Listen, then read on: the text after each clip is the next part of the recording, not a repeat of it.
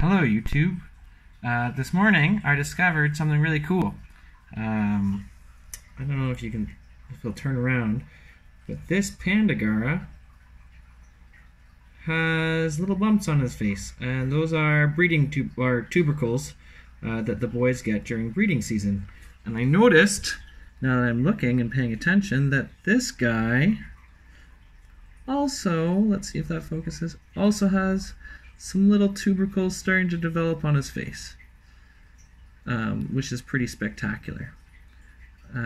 These guys aren't known to breed in captivity, so usually the captive bred ones are caught during the reproductive season, which is in kind of the high flow flooding season, and then they spawn them inside. So I've been feeding lots of foods. I feed chopped up mealworms, I give them nori algae, I give them some fish flakes.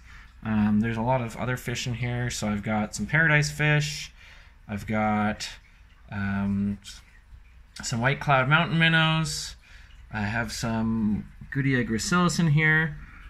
So there's another panda Garra that keeps coming in and out of this cave. Now, from my understanding, these guys are pebble spawners, so they spawn.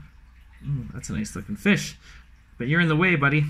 They spawn over top of the gravel, so I've added some bigger pieces of gravel here so that the eggs can potentially go underneath if they do spawn. There's one of my Garra gracilis.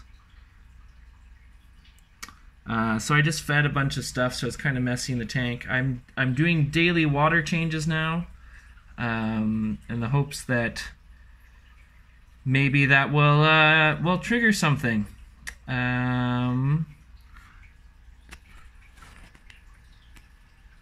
There's some cucumber in there. Either way, even if they don't breed, they're cool little fish. I've had these guys for a couple of years now, and I really like them. That one has some little tubercles. So the other two, I have 4. 2 of them seem to have tubercles. This guy has the most, and then this one in here does not. I don't know if she'll come out. I'm assuming it's a she because there's no tubercles. That's kind of the way that you ID them. And then there was another one back there that had a little bit of tubercles, and the other one doesn't. So I will keep you guys posted. I'm a little bit excited, but I'm pretty confident that they're not going to have babies. But it's worth continuing to do what I'm doing since I'm stuck at home anyways. I've got time to do daily water changes. I don't know what I would do if I got fry, if they would not get eaten, because there's some semi-aggressive fish in there. I have pretty hard water, so they might not fertilize well if they do spawn.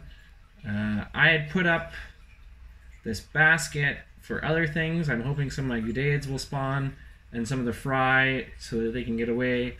There's a mesh floating basket that I've made. I've got pearlweed up in there. I'm trying to keep the duckweed out, but it gets through. I've got some papyrus I'm trying to use to hold some of it out, but when I do water changes, it kind of splashes in again. So yeah, just got a sponge filter in the back. I've been squeezing that out a bunch too, and so the mulm starts to resettle on the top, and I've seen them feeding there.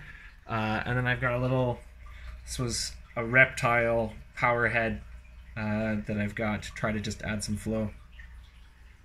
But this is probably one of my favorite tanks right now. Pretty cool tank. Alright, see you later.